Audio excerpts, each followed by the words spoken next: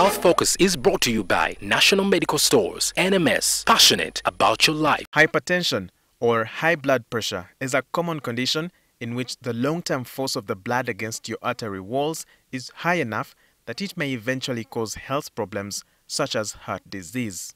In Kampala alone, 200,000 people die annually due to hypertension or high blood pressure. And this is attributed to the fact that 5 of every 10 people do not know they have high blood pressure, a largely preventable condition. Dr. Amy Okello, a cardiologist at the Uganda Heart Institute, explains more. High blood pressure does not pain, but it continues damaging your body. So why we are encouraging World Hypertension Day celebration is that you should take yourself to a health facility and measure your blood pressure. Dr. Okello says it is always better to continuously monitor and keep a log of your blood pressure. This can be done using a manual or automatic aneroid monitor. A blood pressure reading is given in millimeters of mercury. It has 2 numbers. One up and one down. Okay, the upper one is usually higher than the lower one. Okay, and this figure, the upper one should be 140 and below.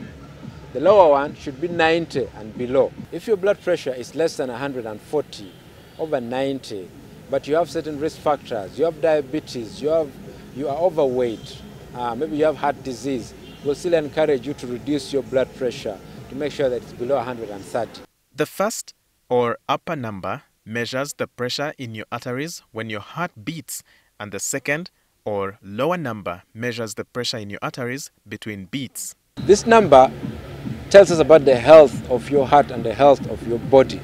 When your blood pressure goes up, it means that your kidney, your heart, your brain is getting affected. But you will not know unless you've measured your pressure. Uncontrolled high blood pressure increases your risk of serious health problems. These are people who have stroke, the body is paralyzed. People who have kidney disease, you've heard of people struggling to find dialysis. What sends them there is high blood pressure, commonly. There are other diseases that cause kidney disease, but 8 out of 10 is caused by high blood pressure. People with heart attack, you've had someone has had a heart attack in office, if you find that most of them, 7 out of 10 times, they have high blood pressure. Lifestyle is mainly responsible for rising cases of hypertension. There are some people who are born with the risk of developing high blood pressure. So blood pressure runs in your family, your parents or your great-grandparents. Most times we don't know that your great-grandfather had high blood pressure because back then people were not measured. But now we know that it runs. But what will trigger this?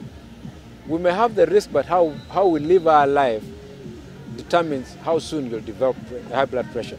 If you eat food that is high in salt, so-called processed food, we're talking about potato chips or fries, we're talking about sausages, we're talking about baked beans, we're talking about nyama choma. When you go and have your roast chicken, usually the person roasting will put a lot of salt. That is raw salt. Certain drugs, drugs that we buy from the pharmacy for pain medication, like Brufen, like diclofenac, those drugs do affect our kidneys and put us at risk of high blood pressure. Women who take contraceptive pills, oral contraceptive pills, are at risk of developing high blood pressure because all these drugs sort of cause an expansion in your blood volume. If you're more sedentary, you don't exercise a lot, you've gained weight rapidly, you're at risk of developing high blood pressure. Scientists say that exercising at least 30 minutes every day is enough to keep hypertension away before resorting to medication. If you have nothing else going on, your pressure is high but you're healthy, they'll tell you, use diet control and basically lifestyle modification. That means that you'll exercise at least 30 minutes every day or a total of 150 minutes per week. And then we'll talk to you about reducing salt, avoiding table salt or raw salt, making sure that you eat more fruit and vegetable, reduce carbohydrates. All these things eventually lead to a reduction in your blood pressure, reduction in your blood sugar, and you live a healthy life.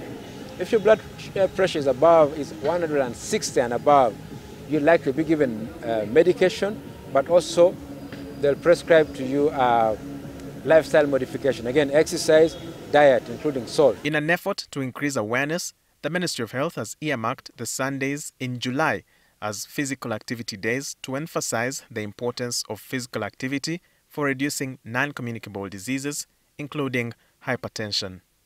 Walter Mwesigye, NTV.